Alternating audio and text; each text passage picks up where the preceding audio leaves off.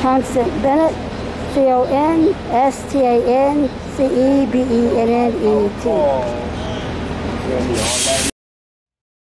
Constance Campbell Bennett was an American actress. Her stars for the category of motion pictures 6250 Hollywood Boulevard, that's between Hollywood and Gower, and Hollywood and Argyle.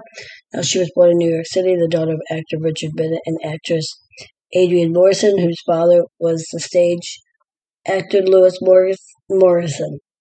Her younger sisters were actress dancer Barbara Bennett and actress Joan Bennett. She started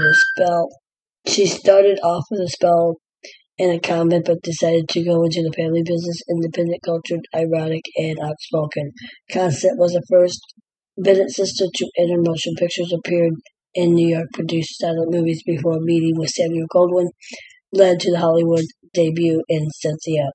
She abandoned a burgeoning career in silence for marriage to Philip Platt in 1925. She resumed her film career after divorce with the advent of talking pictures, and her delicate blonde features and glamorous fashion style quickly became a popular film star. Now, Constance Campbell Bennett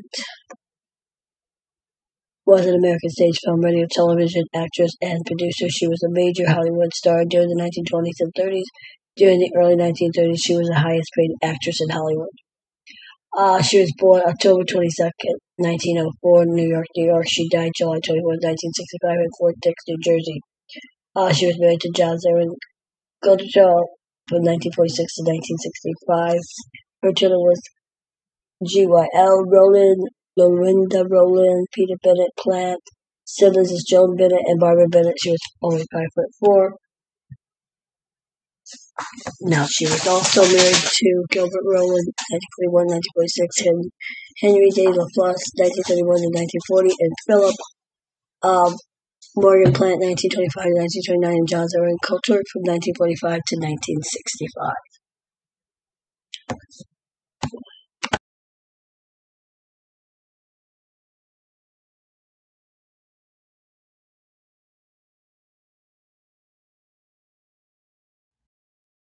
Hollywood Says, you know what to do. Hit that subscribe button, notification bell, leave a comment, let us know what you think, what you want to see.